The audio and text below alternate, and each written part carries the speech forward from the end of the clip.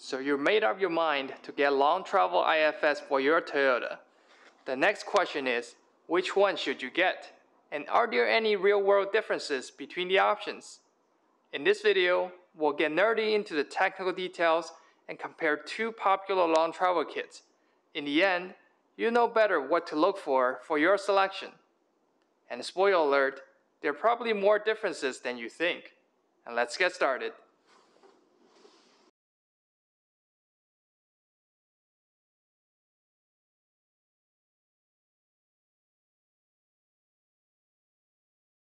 Hi, welcome to Tinker's Adventure. I'm Kai. Behind me is my 2013 FJ Cruiser. It shares mostly the same front suspension as other Toyota 120 and 150 platform vehicles. Today, we will have an in-depth comparison between the Camburg and Dirt King plus 3.5 long travel kits. They are both very reputable manufacturers, and in my opinion, their design features encompass most major models on the market. So even if you didn't buy either of these two, you still gain a lot of insights on what to look for. Of course, there are more complex setups such as the LSK plus 4 and 5 kit and the new and unique Marlin Crawler RCLT. Those all utilize custom fabricated steering knuckles. The sky's the limit when you build a highly custom truck. So to draw the line, we will only consider the setups that reuse the factory steering knuckles.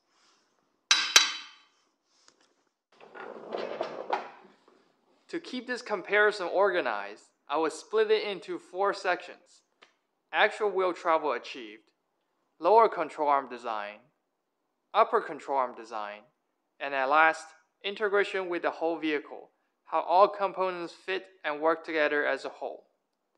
First up, let's cycle some suspension. To cycle the suspension, I removed the coilover so I can jack up the tire with my hydraulic table. I also removed the limit straps and bump stops so we can see the hard limits of the control arms themselves. On their website, Camburg claims 15 inches of wheel travel on two-wheel drive and 14 on four-wheel drive, which is probably the highest claim in its class. Dirt King, on the other hand, claims only 13.5 inch, which is on par with the rest. In my measurement, for Camburg, the full droop is limited by the upper control arm uniball angle. At full bump, it is the uniball cup hitting the inner wheel well. My particular CV axles used on the Camburg kit did not bind throughout the travel. So technically, we should expect 15 inches claimed for two-wheel drive. But we only got about 13 and 3/16. Another note is the alignment can actually affect the uniball angle, which directly impacts the amount of droop. Here we shift both lower control arm bushings maximum inward, and you can see the uniball is no longer binding. From this, we gain a little more droop, and the total travel number increased to 13.5 inches. But this will result in positive camber in your wheel alignment, so it is not a realistic option. Camber's claim of 15 inches probably include custom fabricated inner wheel well or some body lift to gain a little bit of up travel. On the Dirt King side, similar to Camburg, the full droop is limited by the upper control arm uniball angle, and full bump is by the uniball cup. We measured 13 and 3/8 inches of travel at nominal alignment. When we shifted both alignment bolts maximum inwards, that number increased to 13 and 11/16. In conclusion, both kits achieve similar amount of travel. The slight difference in what I measure is by no means a decision maker, so I'll call this a tie. And after proper limit strap, bump stop, alignment, and assuming you made enough clearance for your tires, you can expect around 12.5 to 13 inches of clean, reliable travel from either kit. And if you want to go the extra mile, there's some potential to squeeze a little more up travel like I mentioned. However, I don't think it's possible to squeeze any more down travel from either of these two kits. Both lower control arms has the exact same length, which is exactly 3.50 inches longer than factory. The most obvious difference is how the lower arm attaches to the steering knuckle.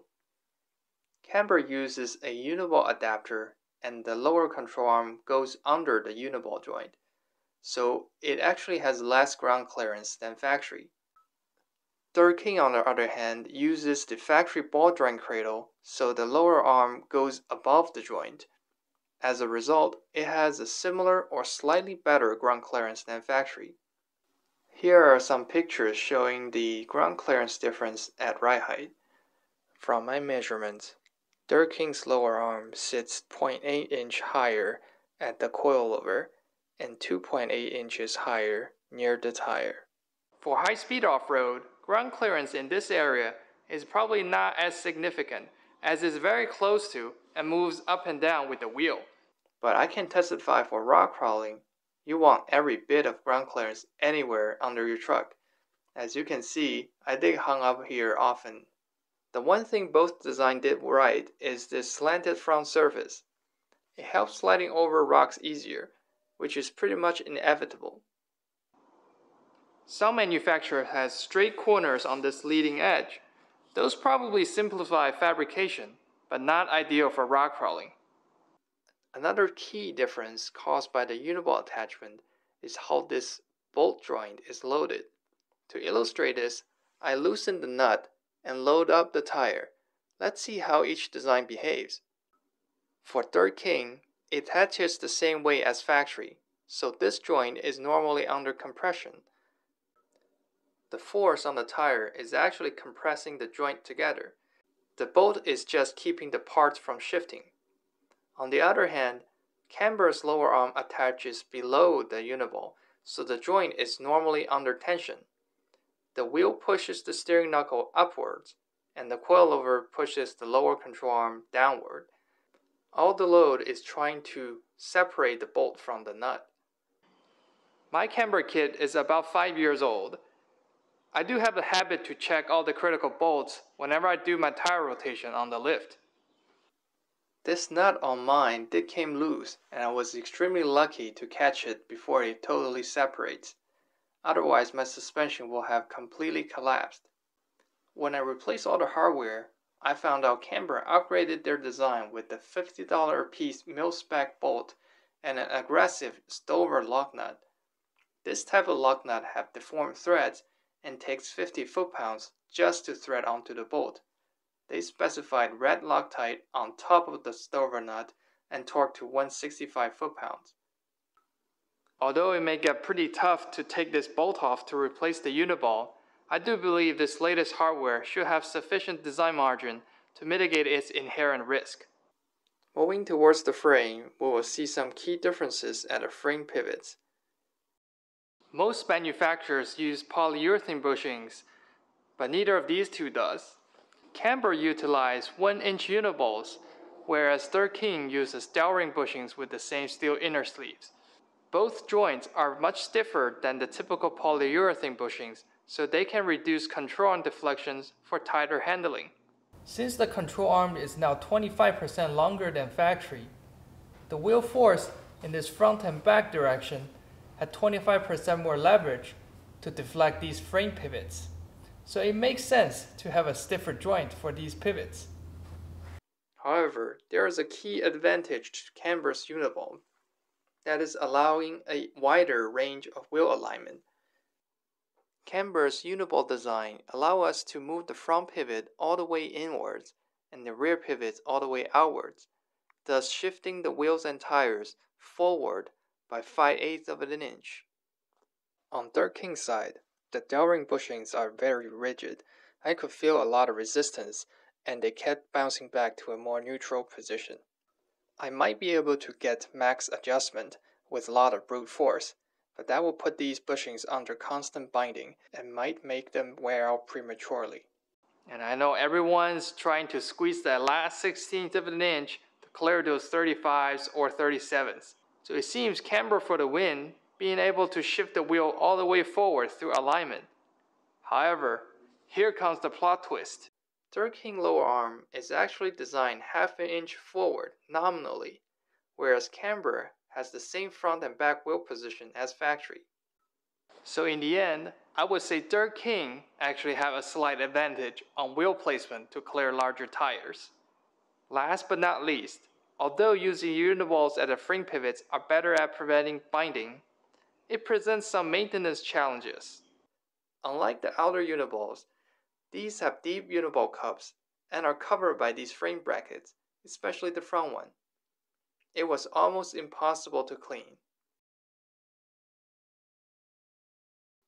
The first difference between the two is Camburg uses 1 1/4 uniballs, while Dirt King uses 1-inch ones. 1 1/4 uniballs are indeed rated for a higher load, but they both reduce to the same size bolt to fit the factory spindle. This bolt is the weakest link, so a larger uniball does not have a strength advantage here. With the proper misalignment spacers, the 1 1/4 uniballs do allow more angle. However, we saw Dirt King with the 1-inch uniball yield just as much droop. That was because Dirt King strategically angled their uniball cup upwards to use the full range of angle. Camburg is also angled upwards, but not nearly as much, so it is leaving some untapped potential of the larger uniball. If you are considering other manufacturers, look at how the uniball cup is angled on their upper control arm. This will give you a rough idea who may have more droop. This is also why the more complex long travel setups replace the factory spindle with one that has a vertical uniball to achieve more droop. Another big difference between the upper control arm is the actual shape of the arm. You can see Camburg's uniball is positioned much more backwards, creating a higher positive caster. So is more caster better? Let's get into the next section and see how it all plays out. So let's come back to the topic of wheel placement and wheel alignment. Our goal is to move the wheel forward to clear large tires, and we saw both designs can achieve this by a decent amount. However, due to Camburg's high caster upper control arm, I ended up with around 6 degrees of caster to barely clear my 35-inch tires. Caster provides the self-centering force for steering. Not enough caster can cause wandering on highway, but too much caster can cause high steering effort and will wear you out over long distance driving. From my experience, over 5 degrees will start to become not highway friendly. So this is something to consider if you do plan to drive long highway distances. Some experienced viewer might point out, why can't I just adjust the hind joints on my upper control arm to reduce the caster while still push the wheel forward? That sounds feasible in theory, but on my particular setup, I ran out of threads before getting to where I want to be. These adjustments also affect camber and caster simultaneously. To keep my camber in check, I couldn't adjust the lower arm all the way forward. Therefore, I still have tire rub near full compression. On the Dirt King side, both upper arm and the lower arm are shifted forward together, so you move the tire forward without introducing higher caster.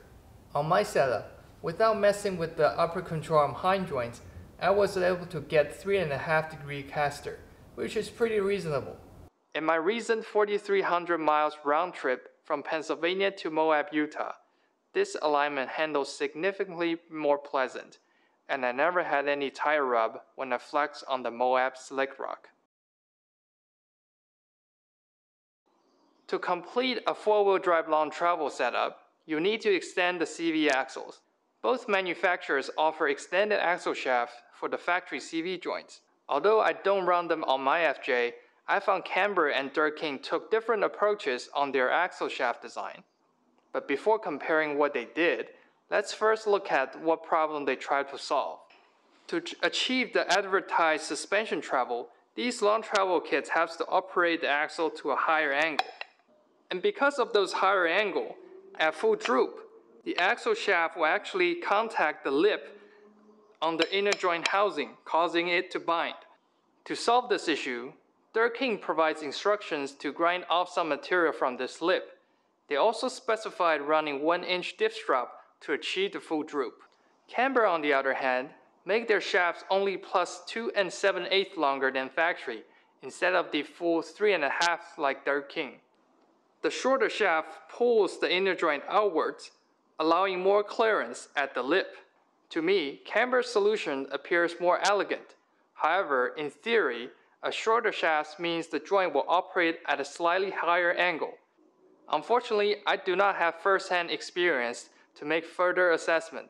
Nevertheless, both manufacturers do their due diligence to design their axle shaft properly and give the customer a full solution.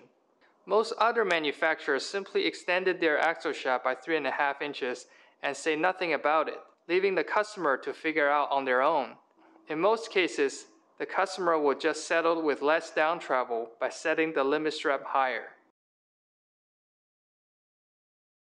Continuing on the topic of CV axles, on high clearance design like Dirt King, the outer CV joints can get very close to the lower arm if you manage to get a lot of droop. Multiple friends of mine who ran other brands' long travel kits reported their CV boot or clamp made contact with the lower arm. The solution will have to reduce the down travel by setting the limit strap higher. As of today, Dirt King is the only brand I know who include these 3/8 inch spacers to resolve that clearance issue. Dirt King also told me these spacers further reduce bump steers. Camburg, on the other hand, has tons of clearance around the outer CV joint. This is the only way to run these massive Dana 60 RCV joints. These joints have the puncture resistance spherical seal CV boot, which some people may prefer over the traditional boots. In summary, I swap out my 5-year-old Camburg setup for the Dirt King because the Dirt King fits my needs better. I do mostly slow rock crawling trails, and I like to drive long distances to explore those new trails. On the other hand, Camburg may be preferred for high-speed racing. Its lower arm is noticeably beefier everywhere.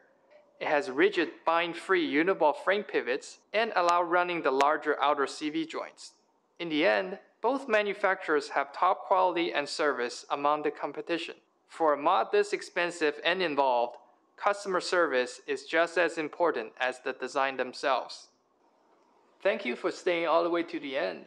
I hope this video helped you learn a little more about Toyota long travel kits. If you are still not sure long travel is the right route for your build, and you are more curious about how long travel compares to the factory width setup, please let me know in the comment below. I may be able to do a video similar to this one comparing long travel and factory width setup. Also, if you want to see how my long travel setup flex off-road, you definitely want to subscribe because we have a lot more videos coming. Thank you for watching. If you have any questions, feel free to leave them below.